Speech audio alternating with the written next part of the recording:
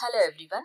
In earlier session we have discussed about options under register and integration setup.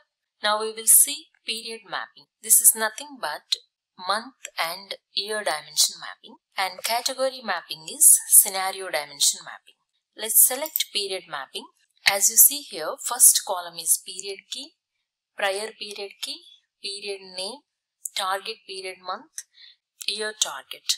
Period key starts from the application start year. We know that our application has a start date of 2019 or FY19. So the first key is January 31st, 2019. Prior period key is 12/31/2018. So this is January data.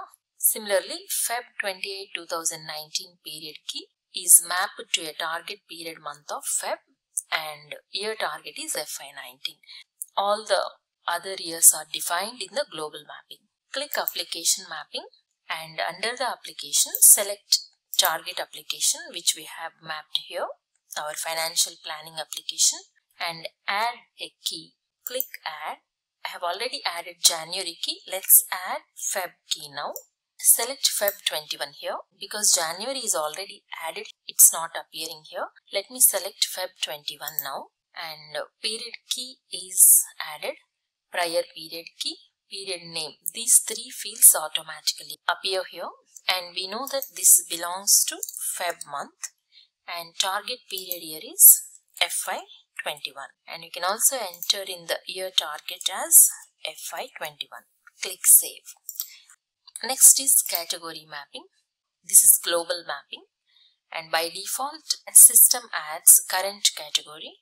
I have added actual, and it's a monthly frequency. We are going to load monthly, and target category is OEP_actual. And once you define here under global mapping, click application mapping and click add, and in the drop down select the category we have added in global and click the search button to figure out the exact member name in your application.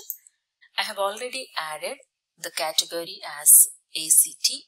ACT is a category mapped to OEP_actual.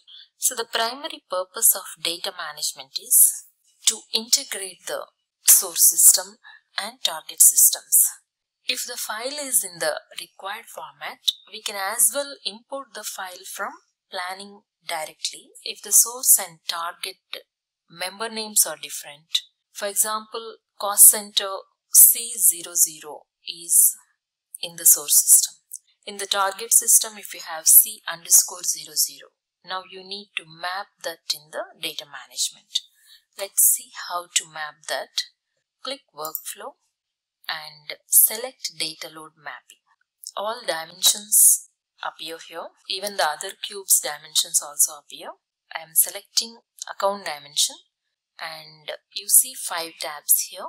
All mappings, explicit, between, in, multi-dimension, like. All mappings tab shows all the mappings defined in the remaining 5 tabs here. Let's go to explicit mapping. So if I want to add a source system account A4010, maybe source value, target value, let's say we might have product revenue. So this way, if the account numbers mismatch is there between the source and target, you can click in the workflow data load mapping. Under the dimension you can add this, and this is explicit mapping, one-on-one.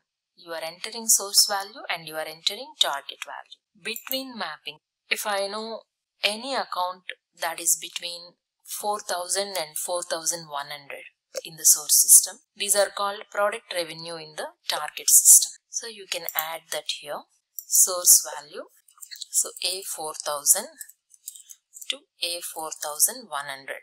Then you can add your target value here, and there is a change sign option. For example, in ERP systems, revenue is recorded as credit minus debit, which has a negative sign before, and you want to change that sign when loading into planning. You can do that by clicking this checkbox.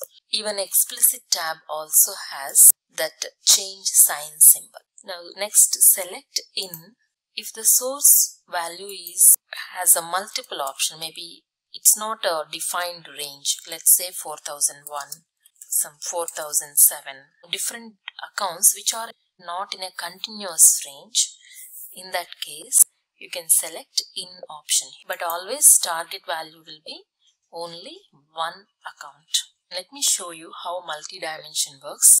Product is webcams and account is 4001.